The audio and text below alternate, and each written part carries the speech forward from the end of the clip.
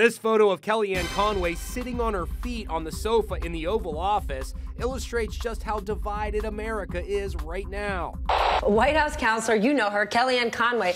She's taking some heat this morning for this photo. She's looking at her phone with her shoes on.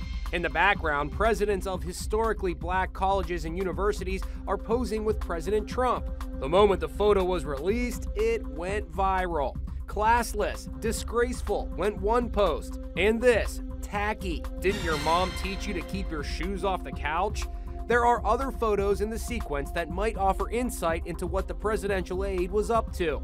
You can see she's in that odd position because she's poised to take a photo of the distinguished group.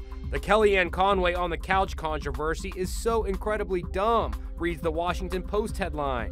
Meanwhile, the eyes of the world will be watching the president speak before a joint session of Congress for the first time. He previewed his speech on Fox and Friends and also pointed the finger at former President Obama for leaks and protests against the new administration. Do you believe President Obama is behind it? And if he is that a violation of the so-called unsaid President's Code? No, I think that President Obama is behind it because his people are certainly behind it.